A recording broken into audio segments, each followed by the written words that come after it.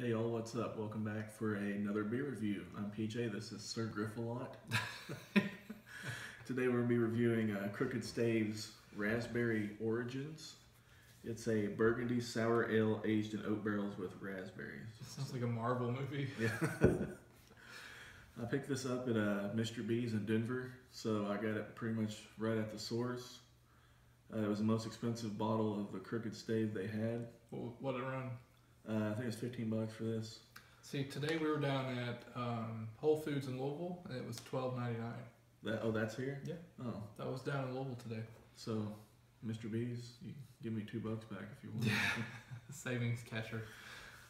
But yeah, it's available now, so if you're interested in this, but yeah. I think there's another variant that's the raspberry dark. I was researching some on the iPad here, and there's a dark. I don't know what that is. Like, I'm not sure what that means. It's like double raspberries or something. Yeah, that sounds awesome. But I guess this used to be a wax dip bottle too, but they don't.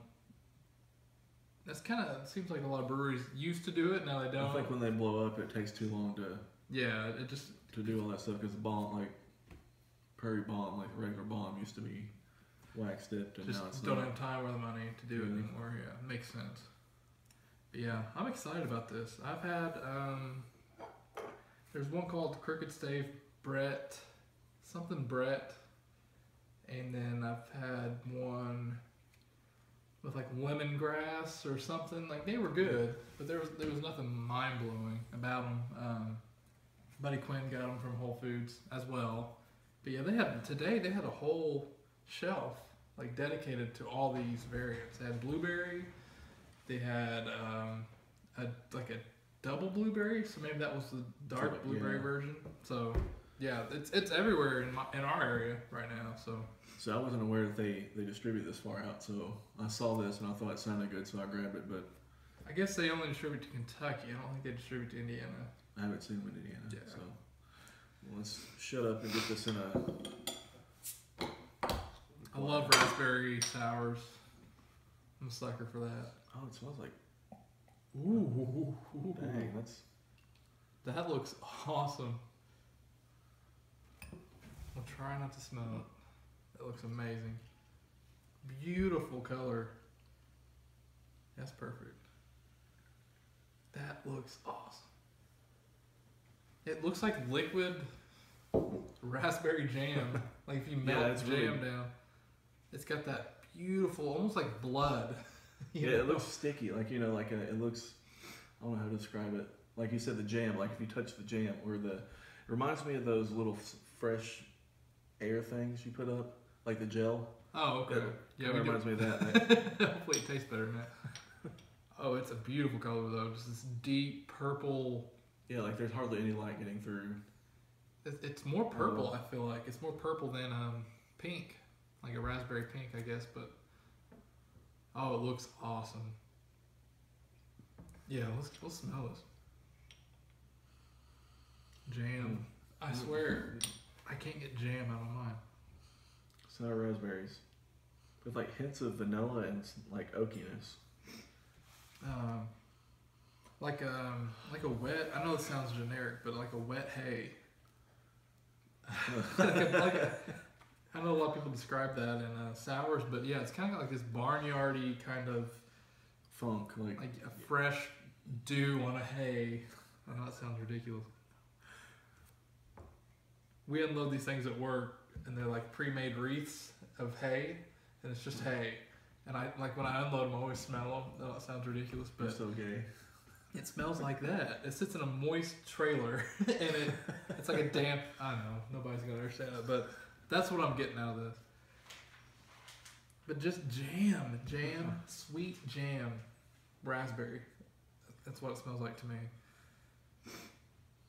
Good God. I just get sour raspberries and like some vanilla and oakiness. And I think that simple is good. Yeah, it's pretty straightforward, isn't it? Yeah. There's not a whole lot of... It's simple, straightforward. You get exactly what it says in the bottle. Like the description, you get that. Maybe a touch of vinegar. A slight touch in the nose. I guess that's just the sourness. Man, it smells delicious. It smells awesome. Let's go for it. Cheers. Cheers.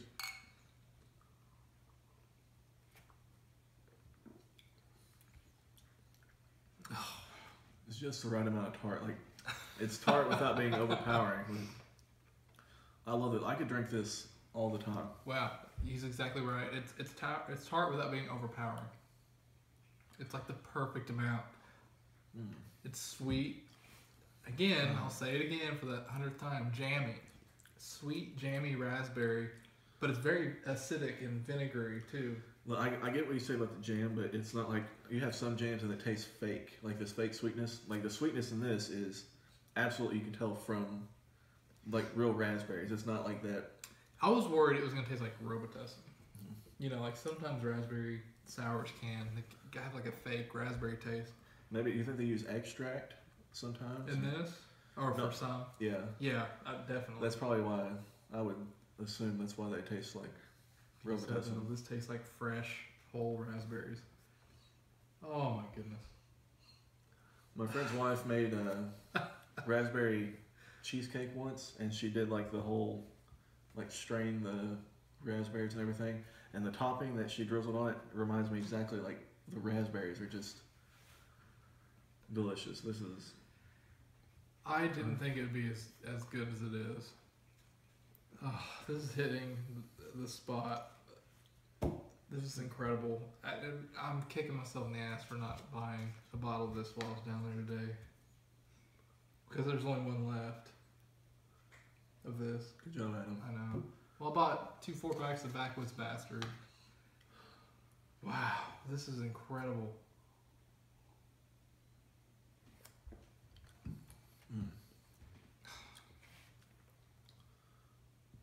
If I could afford it, this would be something that I would have in my fridge year round.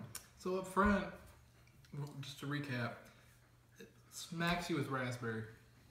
It's the first thing you taste is raspberry.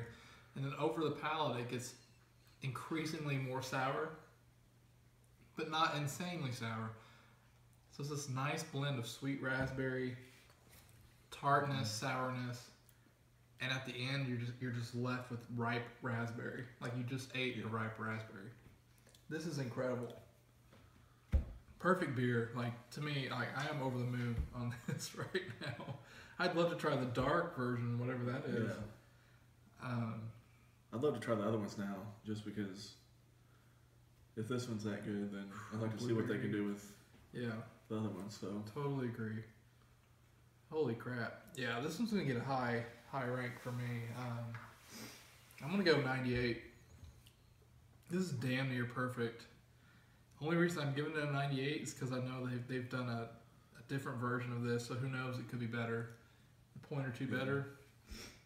I'm gonna go 98, and I've said it with all confidence. I'm gonna go 97 because it is right up there with the best sours that I've had. Oh, I'm about to save some for the old wife to try here in a minute. She'll be mad if I don't. God dang, this is good. Oh, such a great beer. Such a great beer. So you're gonna make a trip to Louisville tomorrow to? Well, no, probably not. But I have to go back next week, so we'll see. Maybe I'll scan the area because it was really prominent. Like there was at least 8 different ones. That surprised the hell out of me. Two I had already, so I knew I didn't really necessarily want those. They were good, the ones I had, but man, this one's just, I don't know. A step above, like it's something special. And I don't know, anything else you want to add? Just if you see it, buy it. And if you feel like sending us a bottle or 8. Alright. That's our shameless plug. Last thing I'll say before I go away, I said it earlier, I was afraid it would taste like Robitussin. Because a lot of times these wild ales tend to taste medicine-y. And like you mentioned, it could be from, they're not using, it could be an extract or something. They didn't skip anything on this beer. This is all legit. Fantastic. Love it. I can't. Like, I'm so happy right now. This is excellent. So yeah, 98 for me. 97. From PJ. So, fuck yes. This is awesome. This is really good. and I'm so happy that we got to try this. But yeah, I think that'll wrap this one up. Once again, it was the Crooked Stave Raspberry Origins. Get it if you can. Yeah. You see it, buy it. Unless it's Damn in our good. area, then leave it for us to buy. Dicks. Just kidding. All right, thanks for watching, guys. We're going to enjoy this off camera. Cheers. And we'll see you again very, very, very, very soon. Cheers. Thanks, y'all.